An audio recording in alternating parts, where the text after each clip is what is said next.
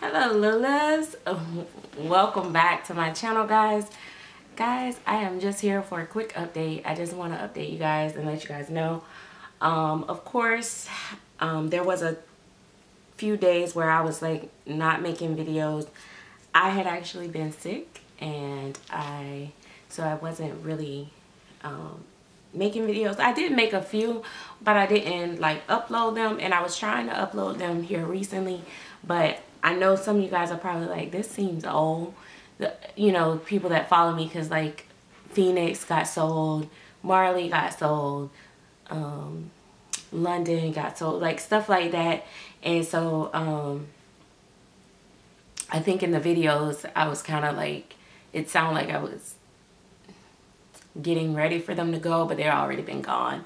I don't know, but anyway, I have, I think, 2 more of those videos, and I may go ahead and still upload those at some point, you know, just because I did take time to record them. One of them, I think my voice was kind of really raspy on there.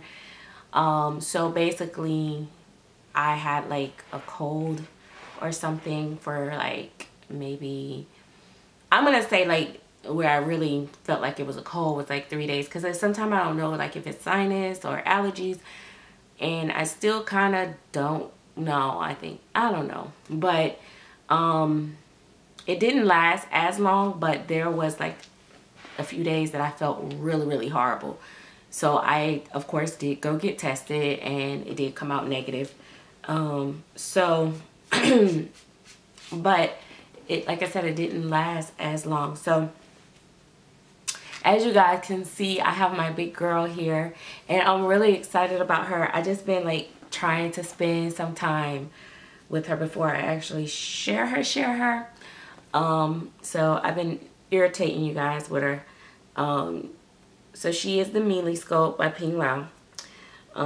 Just to give you guys a quick little story about her. Number one, I don't know how, she may be 32 inches. I don't know. I can't remember what the height is supposed to be of this kit. But originally I painted her, and she's been painted for a very long time, but she's just now getting hair. She had to wait for her turn to go get rooted, and then she had to wait till she get rooted. So she's been painted for a few months now. Number one, it was my first time attempting German vinyl, but I completed, I think, Jude by Ogar first. That's German vinyl. So she's number 2 to be completed in German vinyl, but her vinyl was very different. Jude vinyl is very neutral, looks almost like the same color as what we're used to with painting the kits. This kit is so pinky. In fact, I have a vinyl that I can show. I may show that at a later date. But the vinyl is just, it was just so ilky color, right? So I did finally get the kit painted, and then I found out that one of the arms was wrong. So this arm. So this arm was, this is the, they're correct now, but they had sent the wrong arm, and I had painted it, and I don't really normally match my colors. So in fact, this arm, they're like, they match. She does have a little bit of different detail, a little bit right there, but like it's not any, like they match. I'll show that later. But I wasn't sure if I was gonna be able to match them, so I was like, she just might have one short arm. And I was looking at another prototype artist, or I don't know if she's a prototype artist, but she does a lot of the toddlers and stuff. And I noticed at one point her kids had the wrong arms too, but, well, somebody pointed it out to me, but it looked like she might have corrected them in a picture. I'm not sure, but it looked like it might have, but I don't know.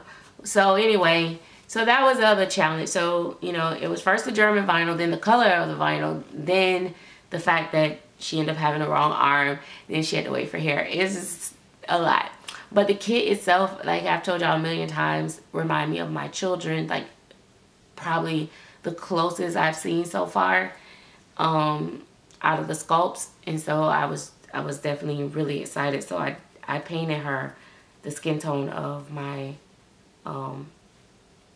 human kids, mainly my second daughter skin tone. But so I'm very, very connected to her.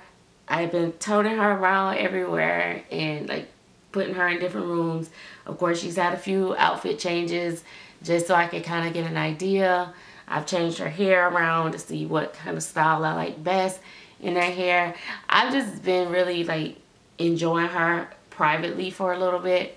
But I have to say, although I don't like painting German vinyl as much as the standard vinyl, I am getting used to it. And I will say that when it paints up nicely. But the Pink Law kits are so freaking amazing with the movement and the limits of the posing and stuff. I love that. I love that she can just do so much even without an armature. Like, because they're on the connectors, like their head tilts in ways that, you know, normally with Reborn you don't have all that, and it stays, and I don't know, it's just amazing. And then of course they got the little, you know, oh, you can't see, but she has the little chest area and the back. So if the back is out a little bit, you can see that as well. It's just, you know, they just really are very, very lifelike. And even with holding her, like literally the Pink Law kit, well, this one, I haven't tried any other ones, but I'm definitely curious now. But I actually feel like holding her, like you normally wouldn't hold your toddlers as much, but this one you will. Like, I don't know, it's just like she's a cuddle bug, but she's a big girl. So if that makes sense. So I've been calling her Lulu, but her name is not going to be Lulu. That's just a nickname. It was just something that as I was painting her, me and a friend was just joking around, and she started calling her Lulu, and then I started calling her Lulu, and so I've just been referring to her as Lulu ever since. But she does have a totally different name, and I will tell you guys what that is as well. So I'm excited, but I also wanted to mention to you guys, I know this is the end of the year. We're getting ready for the holidays, and a lot is going on. Me personally, I probably like taking the rest of the year off to kind of paint some of my personal babies and private babies for myself. I will have a kit here and there, you know, available most likely as a ball baby, because my rooter is also taking breaks from doing like custom order rooting until like probably next year. So I'm really just, you know, going to be taking the time to paint. I have a lot of kits, guys, so this is what I wanted to talk to you guys about. I have a lot of kits here, and it's a lot of money tied up in all these kits here. And so I wanted to possibly start painting some of them and just selling them as ball babies. I know a lot of people prefer, especially ethnic babies, to have hair and stuff, but I know sometimes it's easier for collectors to get people to root for them than actual other artists. Other artists don't like to root for other artists sometimes, just like they don't like to paint for other artists and stuff. So I can't demand my rooters' time like solely and completely. So I'm gonna say, if you are maybe wanting to get one of my babies at a lesser cost, I will probably next year start doing that, like January hopefully. And I don't know, I haven't decided on how I'm going to do it, if they're going to have a little bit of, I think I'm going to do a little bit of a discount on them, maybe not too much, but a little bit less, just because I just want to just roll them out. And I'm not gonna like, I don't want to rush paint them. I just want to get them sold so that I can make room for new stock. I can't even buy any more kits at this point. Right now, my nursery, I can't even do a nursery tour because I have boxes of kits like I'm a freaking warehouse. Like, it's ridiculous. I know this might sound crazy, but I have this thing where I love to support the artists, the real sculptors out here. And so a lot of times, sometimes I even buy kits that maybe not my favorite kit, but I just want to show support to the sculptors, and I will buy the kits and stuff. But normally I only buy some that pique my interest, or I just at least want to paint. But I do have a lot. I have a lot of kits. So no major sold out kits here. I have like maybe 2 that's very old. One I've been waiting like a lifetime to be good enough to paint. And the vinyl is kind of the color of what her vinyl was. So now I think I may be able to tackle that. But yeah, so so that's that, guys. I gotta get caught up. So like I said, I know the holiday is coming up, and a lot of people are starting to, you know, start buying for Christmas and, you know, stuff like that, and getting prepared for, you know, Thanksgiving and Halloween or whatever, getting their families together and all that jazz. But yeah, so she also has a decent sized foot too, which is nice. See, she has I like that she has a nice sized feet. She has nice sized feet. They're not too big and they're not too small. See my piggies? But I'm gonna put her shoes back on. I like these little shoes on her, and I don't know, they might actually be boy sandals, but they're so cute with this little outfit. She's gonna get some photos taken in this outfit today. My the one daughter that she looks the most like, which is my second daughter, her I think she's the only one of my kids that don't have my actual eye shape,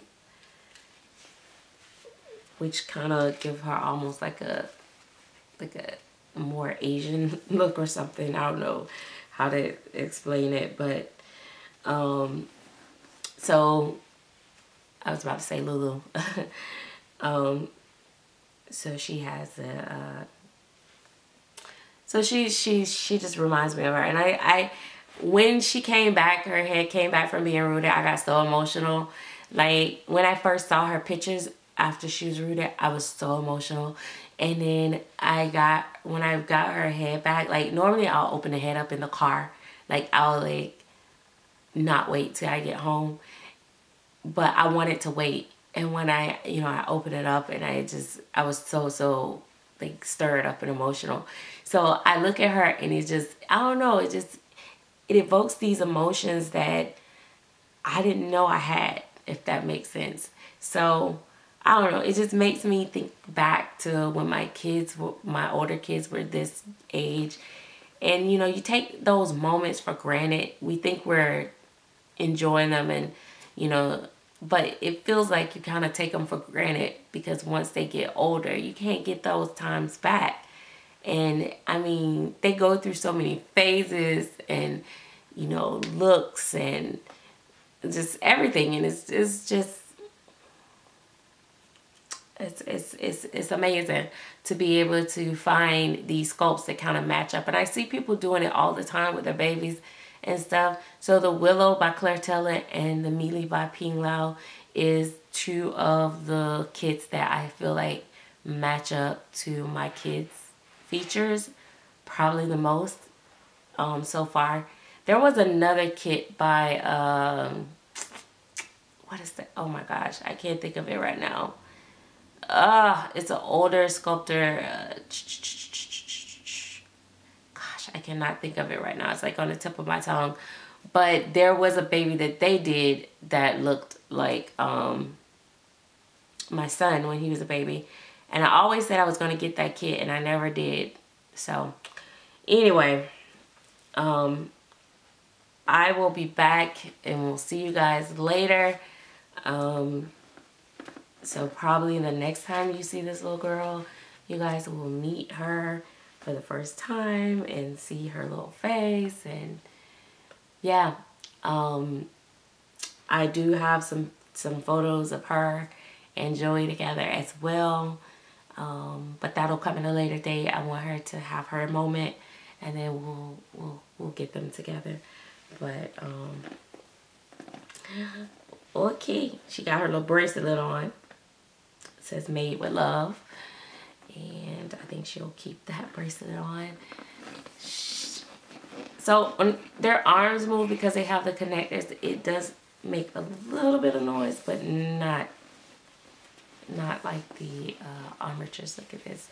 Like her, she has like such good length. I just love that. And it's so, guess I didn't put your shoe on good enough. Okay, anyway, let me go. All right.